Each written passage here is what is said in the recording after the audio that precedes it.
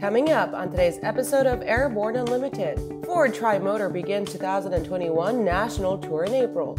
Also, SpaceX Crew-2 astronauts join the station crew, and Mars Ingenuity Helicopter completes third flight. Happy Monday, everybody. We hope you had a great weekend. After the COVID pandemic halted operations in 2020, Liberty Aviation Museum's 1928 Ford Tri-Motor 5 ATB will return for a full EAA national tour this year. The first portion of 2021 tour schedule includes a stop in Illinois before the aircraft heads south to Kentucky and Tennessee. The tour will continue into the summer, with the Tri-Motor returning to Oshkosh for the full week of EAA AirVenture Oshkosh on July 26 until August 1st. EAA's Ford Tri-Motor 4 ATE is currently undergoing continued restoration and maintenance and will not be touring the season. Passengers on board the Liberty Tri-Motor will step back to the golden age of aviation and experience this authentic aircraft from the air.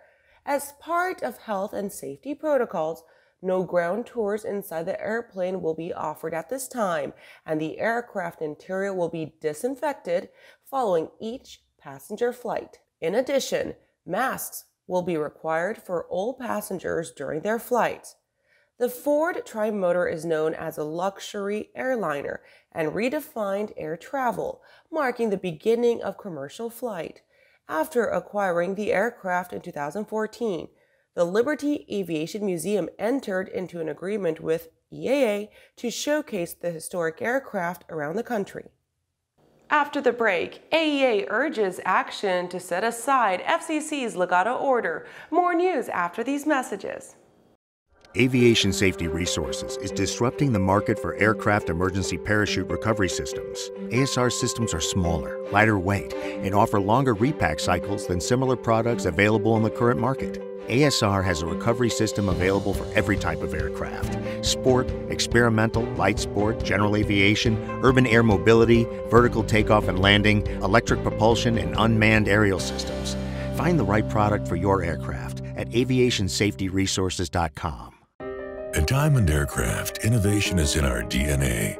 Whether you're taking to the skies for training or business travel, every aircraft in Diamond's lineup features innovative technology, an industry-leading safety record, superior performance and efficiency, and a comfortable flying experience. No other company has pioneered as many aviation firsts, achieved more milestones, or received the same amount of industry praise as Diamond. Discover why Diamond Aircraft is one of the most trusted manufacturers in aviation at diamondaircraft.com. Well, hello, fellow pilot. I'm John King. And I'm Martha King. You know, we've all had our flying lives disrupted lately. Well, King Schools is here to help you stay up to date with courses that you can access on your desktop, iPad, or iPhone. If you'd like a refresher or just want to expand your aviation horizons, we have a course for you. So head over to kingschools.com/Rusty today for details. Welcome back. With so much news coming out of the aviation industry, we're going to be summarizing some other interesting stories in a brief segment we call Around the Patch. So let's go ahead and start with AEA urges action to set aside FCC's legato order. On the one-year anniversary of the Federal Communications Commission's legato order, the Aircraft Electronics Association joined a broad coalition of nearly 100 organizations urging President Joe Biden's administration and Congress to work with the FCC to ultimately set aside the flawed legato order that, if left in place, would append decades of sound spectrum policy, negatively impact a significant cross-section of commercial, federal, and academic users who rely on many different L-band satellite services, and threaten the safety of most Americans. Next, F15EX delivered ahead of schedule. On Tuesday, a second F15EX fighter aircraft was delivered to the U.S. Air Force earlier than the contract requirement, the result of a collaboration across the industry, the U.S. Air Force, and the Air National Guard. The F-15EX is a ready-now replacement for the F-15C that includes best-in-class payload, range and speed, and an all-new digital infrastructure. The second F15EX arrived at Eglin Air Force Base to begin testing, with the first EX that was delivered last month. Sun and Fun 2021 proves itself with major Piper sale. Sun and Fun definitely hit the ground running this year after a year's hiatus due to the global pandemic. To demonstrate, Piper has reported that a M600 SLS was sold on Friday during the expo. The Piper dealer partner for the southeast region of the United States, Flightline Group, sold the aircraft to a Florida-based customer. Ron Gunnarsson, Vice President of Sales, Marketing, and Customer Support, said, "We have been delighted with the robust interest in our products during the Sun and Fun Aerospace Expo and congratulate our dealer partner, Flightline Group, on the sale." Online recurrent testing for drone pilots available from FAA. As many in the drone community know, things have been changing in terms of regulations and procedures put forth by the FAA, and keeping up with required knowledge is a significant requirement. Drone pilots who already have Part 107 remote pilot certification can now take their required Recency of Knowledge training courses online. The training ensures that they have updated knowledge necessary to operate in accordance with the Operations Over People rule, which became effective on April 21st of this year. The training is also free. Well, that does it for today's trip around the patch. Now let's return to the rest of the news. SpaceX Crew-2 astronauts join station crew.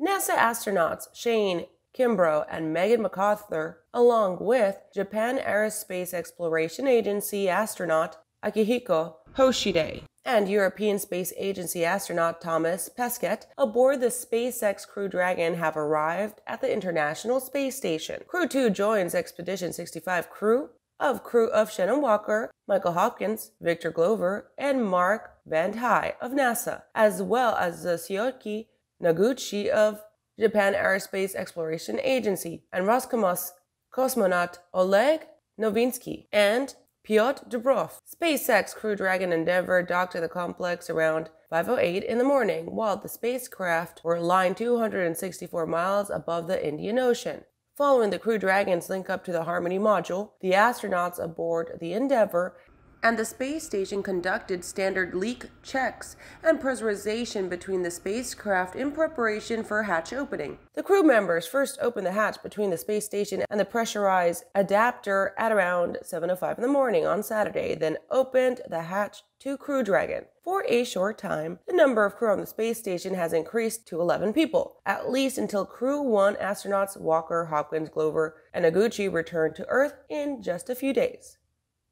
After these messages, Mars Ingenuity Helicopter completes third flight. Those details after these messages. Whether you're charting a steady course or pushing for the ceiling, Hartzell Propeller has been elevating flight for over 100 years. It's in our passion for engineering and research. It's in our dedication to testing the limits of performance and creating propellers that are as safe as they are sexy. Now, together with our dedicated family of companies, we're propelling the future of aviation.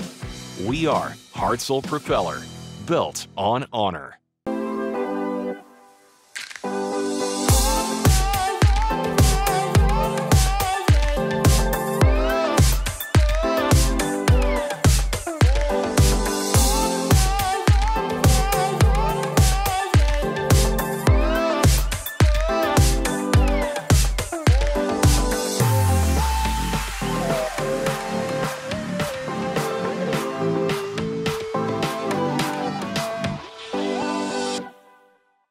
When adventure is calling, the Bory by Aero-Volga is the plane you need to answer the call.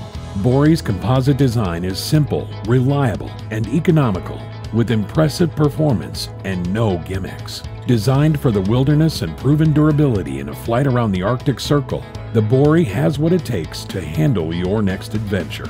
Featuring 2 large cargo compartments, a comfortable modern cockpit, and a Rotax 912 power plant, the Bory Amphibian is now available in Canada. Experience the Bory for yourself at flightsimple.com. Welcome back. NASA's Ingenuity Mars Helicopter continues to set records, flying faster and farther on Sunday, April 25th. The helicopter took off at around 431, rising 16 feet, the same altitude as its second flight. Then it zipped downrange 164 feet, just over half the length of a football field, reaching a top speed of 6.6 feet per second. After data came back from Mars starting at 10:16, Ingenuity's team at NASA's Jet Propulsion Laboratory in Southern California was ecstatic to see the helicopter soaring out of view. They're already digging through a trove of information gathering during this third flight that will inform not only additional Ingenuity flights, but possible Mars rotorcraft in the future. Today's flight was what we planned for, and yet it was nothing short of amazing, said Dave Lavery, the project's program executive for Ingenuity Mars Helicopter at NASA headquarters in Washington. The Mastcam-Z imager aboard NASA's Perseverance Mars rover, which is parked at Vande Overlook and serving as a communications base station, captured the video of Ingenuity. In the days ahead, segments of the video will be sent back to Earth, showing most of the helicopter's 80-second journey across its flight zone. Well, that does it for our show today. Thank you for joining us. I'm your host, Kimberly Kay.